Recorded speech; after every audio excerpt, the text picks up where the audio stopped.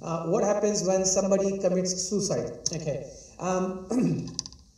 Obviously, it's a difficult situation for a person when a person is committing suicide. Nobody commits suicide for no reason. People commit suicide only when they reach the extreme stage or state within their life. That's when a person commits suicide. Now, what Islam believes in anything, in any ruling that Islam has, any do's and don'ts, the purpose of do's and don'ts in Islam is for the benefit of the humans as a society. That's the bottom line. That's the maqasid, that's the maqsad of Sharia. That's the purpose of the rulings. Why are the rulings made? The rulings are made for the benefit of the human beings. So that is the bottom line of any ruling. Now, before Islam gives a ruling and puts a condition and puts a punishment on that ruling, the Muslims are commanded to create an environment for that. For example, stealing is prohibited. Everybody knows it. Every society agrees with it. But with the punishment for stealing, Islam has a severe punishment of stealing, obviously after a certain stage. If somebody goes and steals 2 loaves of bread, there's no punishment for that. Because the purpose of the stealing for that person was hunger. So if somebody is stealing something for hunger, there is no punishment in Islam.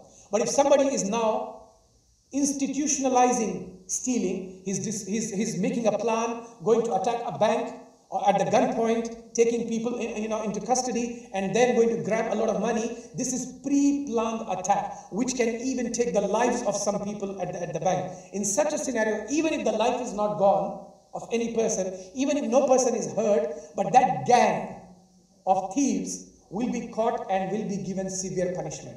And if they have harmed somebody, then the punishment could go all the way up to the death penalty in Islam. The reason I'm mentioning this is you need to know the situation and scenario. So before Islam prescribes do's and don'ts, and before it gives the punishment, there are certain conditions to be met. The conditions are, for example, the environment has to be created. Why would somebody steal? In the need of money. So in Islam, if somebody is in need of money, what is Islam prescribed? Islam prescribes zakat and sadaqah.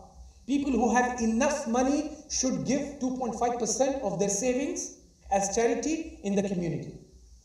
People who have given the charity, yet there are poor people, then you give sadaqah on top of that. You give more on top of that in order to help people. The Prophet encouraged, if you are going to help somebody who is, yatim, whose father has just passed away, for example, he or she does not, the orphan does not have any means. If you look after an orphan, the Prophet said, you will be with me like this in paradise. Why the Prophet is encouraging? If you help or assist an orphan, this will be the reward. Encouraging people to give more. If you look after a widow who is a single mother, who does not have enough resources and has got a family to look after, and you assist that family, then the Prophet said that is better than a soldier who is working all night to guard the city. This person who gives donation to look after a divorcee has much more reward than that, has much more reward than a person who is praying all night.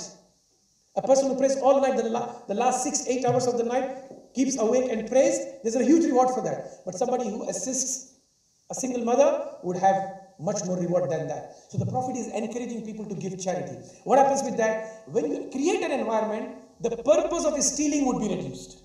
Then the government has to provide funding in order to look after the affairs of all people of the cities, all the citizens of the country. So nobody is in dire need. So nobody steals, nobody pre-plans to do all of this. Yet if somebody does, then that's a don't, and there's a huge punishment for that.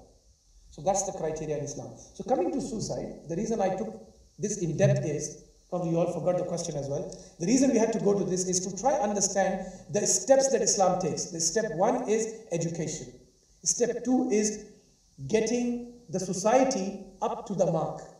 Then the third step is then the do's and don'ts come. And then the punishment and the reward comes.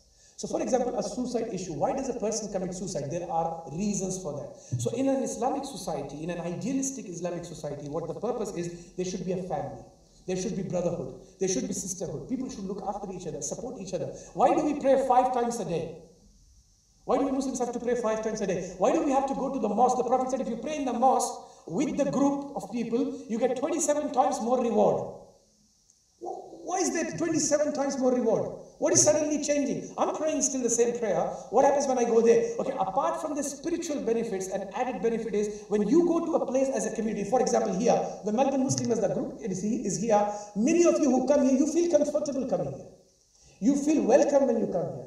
You feel integrated when you come here. There's somebody to welcome. You feel friendly when you come here. If the environment is not friendly, you wouldn't be here. Right? And you wouldn't come the second time if the environment is not friendly. So that brotherhood, that sisterhood, that bonding that you have assists people to reduce the purpose of the pathway that leads to suicide. Depression happens, anxiety happens, people commit suicide for various reasons, obviously, various different reasons. Some of those reasons are loneliness. Some of those reasons are because you can't trust anybody. Some of those reasons are because there is nobody to assist you. That's why you have all these hotlines for suicide prevention. Why? Because if you don't have somebody, ring them. So in Islam, what happens is it creates all of that environment, and then Islam says, don't commit suicide. It's prohibited in Islam. So a believer is expected. Sorry, did you want to say? As far as Islamic burial goes, Sure. How does it go? Sure. Jazakallah khair. I'm coming to that. Jazakallah khair for adding that point. So now what happens is the Islamic ruling is don't commit suicide. So that's prohibited. So what happens now? You have been educated not to suicide. You have been given an environment not to commit suicide. The society, the government, the people, the scholars are commanded to look after each other as a society, so nobody is left alone to go through that troubled situation. Yet if somebody goes through that troubled situation, they are informed religiously that do not commit it because it's a prohibition. So it reduces, I wouldn't say a fixed percentage, but let's say 50% is reduced because it's prohibited. So if I'm a true believer, I would try to restrict myself not going into that. Yet if somebody commits, because we're all sinners, we all commit sins. Now, if somebody still commits suicide, we do not shun the person, we do not abuse the person. Rather, one of the scholars, he said, those who have committed suicide and have passed away, pray for them, make dua for them, do maghfirah for them. There is one instance when it is said that the Prophet ﷺ refused to pray for the person who committed suicide. So from this we come to know that the scholars or a general perception is that you don't pray for somebody who did suicide. No, that's not the ruling. The Prophet did not pray, but the Prophet commanded the Sahaba to lead the prayer. So in Islam, you have to lead the prayer. There is no restriction or prohibition for a person who has committed suicide or such that he has become a kafir, that he should be kicked out of the community. What I mean by kicked out is he's not going to be prayed upon. No, that's not the correct. That's not the condition. He is going to be prayed upon. Everyone is going to seek forgiveness for that person and going to stand firm with him and the entire family, or her and the entire family. But it is a prohibited act. So we are commanded to try ourselves, hold on from it. To the extent that some Sahaba even asked, some people even asked to the scholars, they said, if I'm in such desperate situation, what do I do if I want to die? They said, make dua to Allah by saying, oh Allah, if my life is not good for me, give me death. But they said, don't directly say give me death. Don't pray for death and don't commit suicide. But if you feel you are in that desperate situation, the scholars, they said, pray that, oh Allah, if my life is not going to be good for me, then give me death. So as an alternate, not as the main fundamental prayer. So I hope that answers the question that was asked there, inshallah.